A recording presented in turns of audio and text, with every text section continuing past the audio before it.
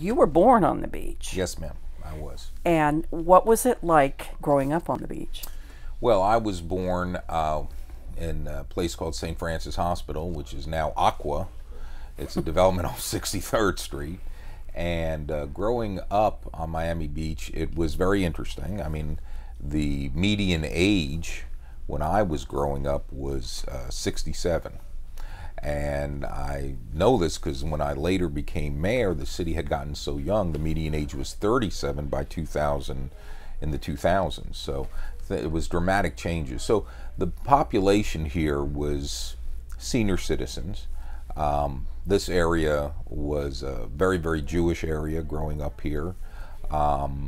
The area of South Beach that we have now was a lot of delis and bakeries and shoemakers, and those little shops along Washington Avenue were all occupied. Ocean Drive had a lot of senior residents over there. Obviously they were called porch sitters. They'd be out there conversing and talking all the time. What is now South Point Park, and also the developments down in South Point below 5th Street, there were some buildings down there. I don't quite remember it that vividly, but I know we had a dog track down there, the Miami Beach Kennel Club. And where I grew up off 25th Street, where my mom still lives, was a very nice neighborhood. There were the new Miami Beach High, or the Beach High that we're in now, which moved in the 60s, was there. The Hebrew Academy is there. The par 3 golf course, which is now being made into a park, was there. It was a nice life growing up, actually. Did you roam around much? Yeah, roamed around a lot. Not a lot of traffic problems, obviously. Not a lot of parking problems. For young people, the park system was a great system for kids. All the schools were really good.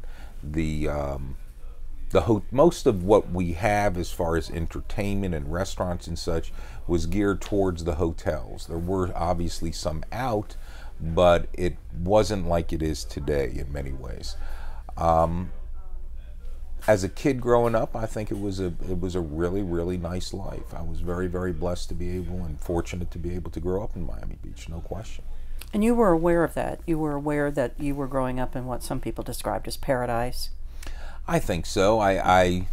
Well, how much you're aware as a 10, 11, 12, 13-year-old, I don't know. But I know that, it was one of those things. You had neighbors, you played with other kids, you had bikes, you went to the park.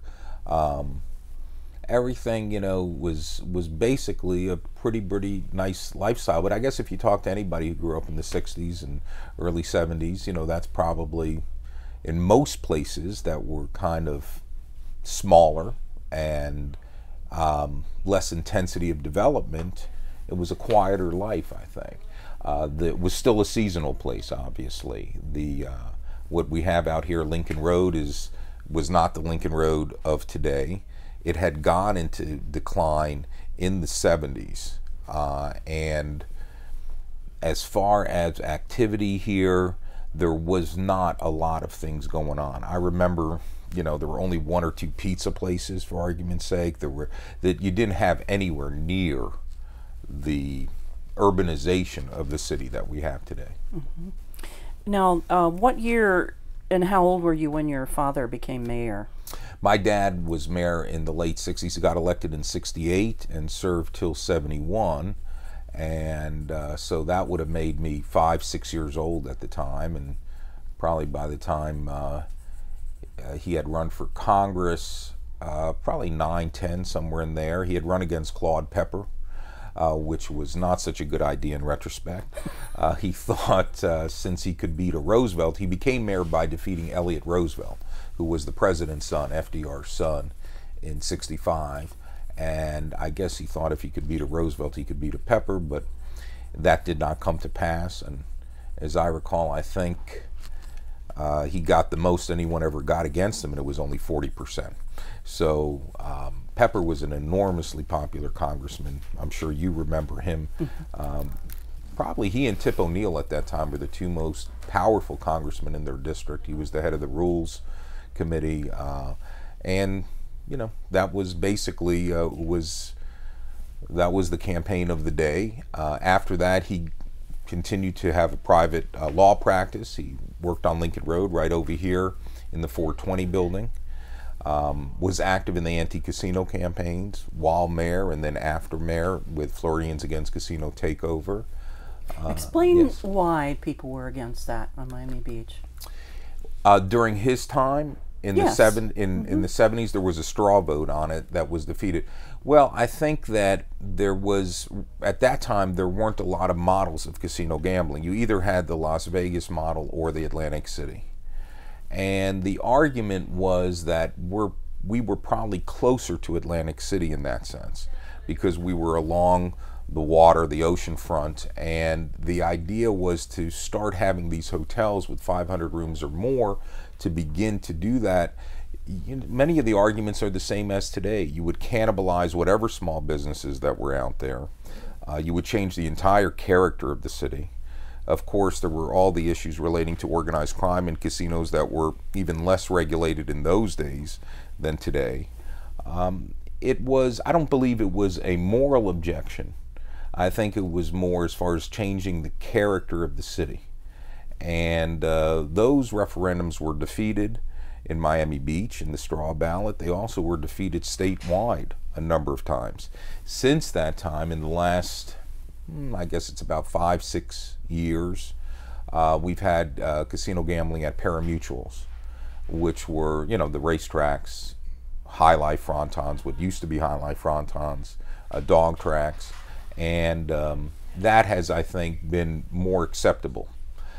I believe today, if you were even have a referendum on Miami Beach, the majority of people would vote against it because of that fact. The idea that we have a city now that's so diverse of small business that you just do not want to capture people within one particular freestanding or a number of freestanding casinos.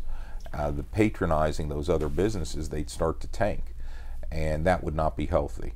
Plus, remember, in those days, the proponents would argue you could roll a bowling ball down Lincoln Road and not hit anyone. Because it was in such decline today, people start saying, I don't go to Lincoln Road, there's too many people there.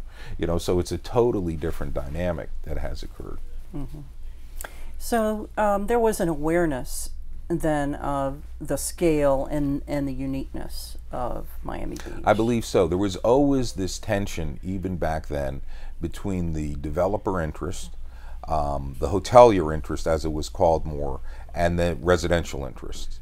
And both, obviously, there's a synergy as far as the economy of a city, but it was always, we don't want to get it so big and intrusive that our quality of life is going to suffer.